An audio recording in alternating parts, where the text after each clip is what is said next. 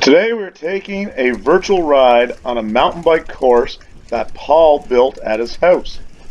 There were zero costs involved in creating this course. The features of the natural environment were used along with patio stones and wooden pallets that were donated, along with some wood that was recycled. Rocks were moved and strategically placed to create obstacles such as rock gardens. Every effort was made not to cut down trees. However, there were a couple that had to be taken down to make this course work. The course is created at Paul's house and the surrounding wooded area. The course also features a number of obstacles and bridges that were handmade. The obstacles will definitely test your technical skills.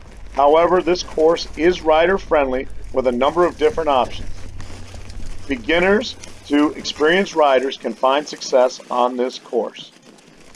This just goes to show what can be accomplished with little to no cost when someone has a vision and is willing to put in a little hard work.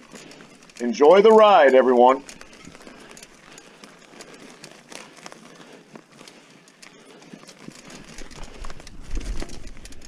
Tight there.